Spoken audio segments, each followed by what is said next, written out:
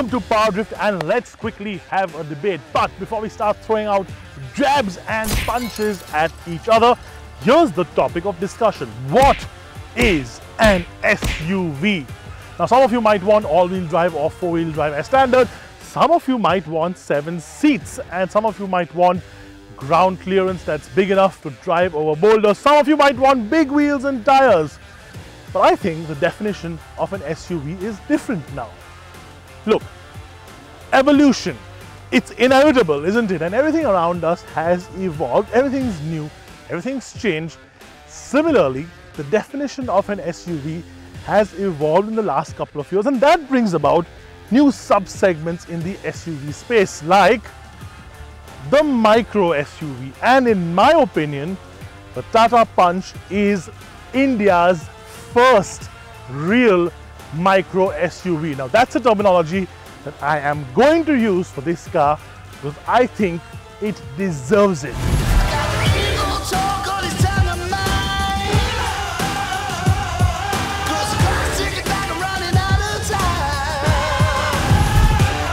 Punch, in our opinion, deserves that micro SUV tag because it does look like an SUV. It has all those telltale design bits everywhere.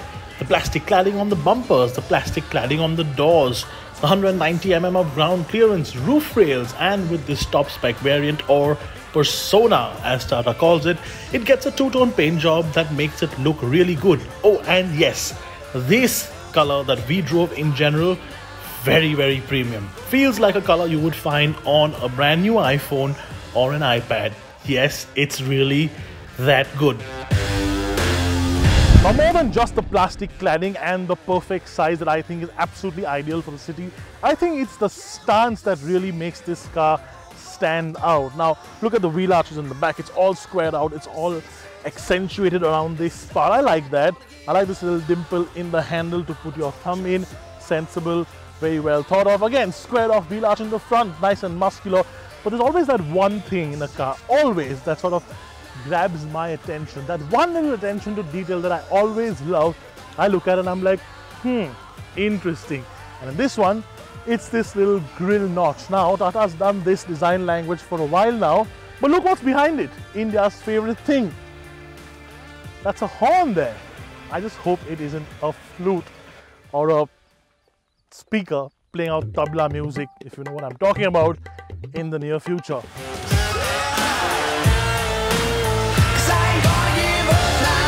There are other cute bits too. Okay, not cute, not the right word by a long shot. Let's just stick to interesting. Like this rhino on the rear window. I half expected another cat out there, but nope, it is a rhino. And I guess it's there to show how tough the car is. And yes, that little tri-star or whatever design element they call it, it's everywhere too, and it is well integrated. It's not just slapped on senselessly. You know what Tata does really well every time they launch a new car? They make an interior that will age well, that will look nice in 5 years. And that is a tough thing to do, not to get carried away and over-design things. And this is the perfect example. It's all nicely done. It's all horizontally placed out. It's all clinically nicely designed, in my opinion. Now, there are a couple of textures that Tata Motors has played with. So you've got one texture on the top here, this sort of brush finish in the middle, and this white panel which has the typical Tata Motors 3-pointed star thingy design element that they've used almost everywhere on the car. And yes, some of the plastics do feel a little bit cheap on the touch, but this is a car that's going to be designed and built at a price, and that's a little excusable to a certain extent. It's not something that comes out and is blatantly in your face like you get on some other cars. Digital and analog instrument cluster, I like that as well. It's a cleanly designed cluster. It's a mix of both. You see it in the Altos, and it sort of looks nice here as well. 7-inch touchscreen, very nice and responsive. And since we're at it, let's inaugurate this car, shall we? Properly. That's the sort of protective layer off, and this is no longer a new car then. Now, apart from what I just mentioned, you do get a lot of features too, like the expected Apple CarPlay and Android Auto, etc. And you also get connected car tech, but it is not standard on any variant, and even the top spec has it only as an option. And of course, in terms of safety, you get ABS and EBD and something called brake sway control, which Tata says makes it much safer. You also get 2 airbags, and at the rear, you get ISOFIX for your child's seat. Those wide opening doors, super nifty to get in and out of. I wonder why not more manufacturers do this, because it's just a sensible thing, isn't it? You rarely find me in the back seat because I usually spend time somewhere there driving the pants of cars. But this is a more sensible review, so I thought I'd get in the back and actually talk about the amount of space there is here. Because look, Tata Motors has always been the king of packaging. Look at the amount of space the Nano had, or the original Indica. And it's the same thing with this as well. Now this is set in my driving position, which is slightly further set back than what you normally would have people drive at. And I still have wiggle room for my legs, and my knees have space, and I have head space left over. And I have, well, this lovely large armrest here, so I can rest my arm comfortably, and the person sitting next to me can as well. This is a very spacious space in general at the back seat, and that's what you need, because this, at the end of the day, is gonna be a family car. It's gonna be a sensible car, and I can't find anything wrong with the back seat at all. I mean, the seat's well bolstered at the thighs, back support's great, big headrest to sort of stop your head from flopping around like a rag doll. You've just got everything ticked off, and that's what Tata Motors really knows how to do very, very well. If I did have one complaint though, it would have to be the lack of rear AC vents. With the summers getting hotter and hotter every year, a car without rear AC vents is just too warm at the rear sometimes.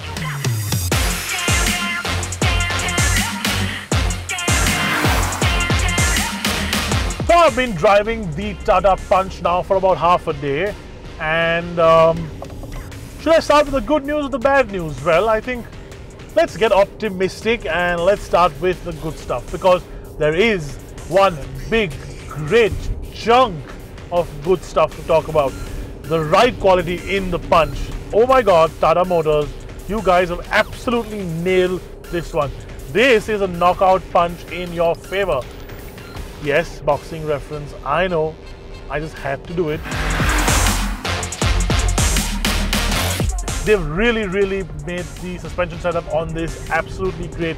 It is one of the best ride qualities that I've had in a long time in anything that's affordable and mass market. It sort of irons out everything, bad roads, potholes, speed breakers.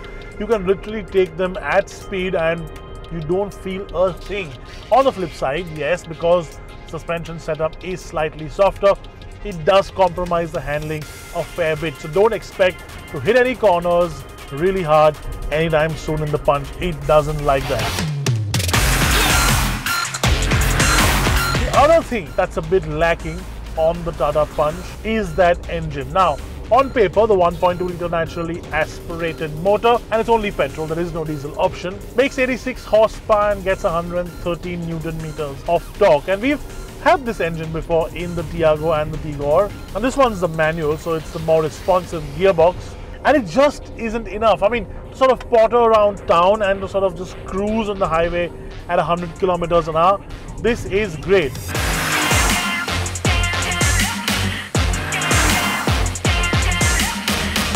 But in terms of sort of overtaking people or getting there, you know, on an incline, or just getting to 100 quickly, there just isn't enough power. Tata Motors, you really need to put that turbo engine in this.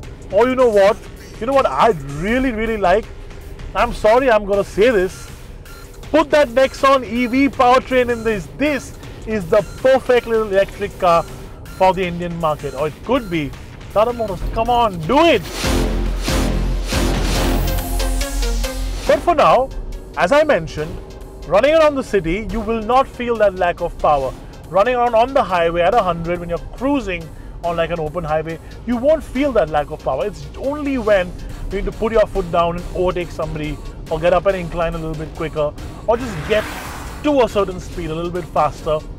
It just doesn't do it as well as it should. I mean, 86 horsepower isn't a small figure.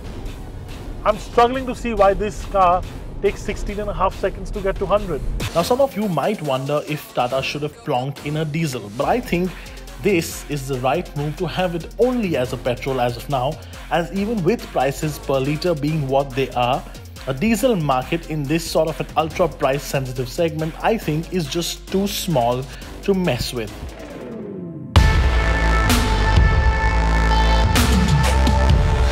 Okay, I'm going to be very candid and honest now, and I started my day off really genuinely wondering if there was even a little bit of space in the Tata Motors lineup with the Tiago and the Tigor and the Altroz and the Nexon for something like the Punch to exist. And I was wondering whether there was, in the general Indian context, a place for the Punch. And after spending half a day, I'm now genuinely worried about the other products in the Tata Motors lineup, because I have a niggling feeling that this car is going to be one of Tata Motors' greatest hits in the coming months and years. I think Tata has really got this formula absolutely lined out. You know what? We've been making these puns and jokes about a knockout punch through the video. This is a knockout punch. I mean, yes, it will affect sales of Tata's own products, but this is also going to cannibalize into a whole bunch of competition. Especially people who are looking at just a general hatchback under the 10 lakh rupee mark, because all the small SUVs have now become more expensive. This is going to fill that void, and fill that void really well. It looks good.